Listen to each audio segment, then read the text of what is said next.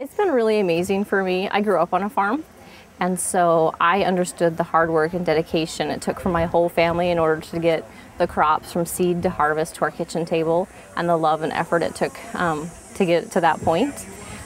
In coming to Minnesota and seeing Green Giant and seeing that they really are a family community, they're just not that corporation that I always saw behind the label, and seeing the love and care and thought process that they've actually put into these vegetables, and seeing all the dedication and that they really do put that same love and work that we did as a small family farm into feeding America. I didn't realize how efficient you guys were in getting the crops from the field into cans or into the flash freeze within a matter of 2 to 8 hours, and preserving the freshness and the quality. And then also the fact that fresh food actually has the same nutritious quality as a lot of your frozen foods.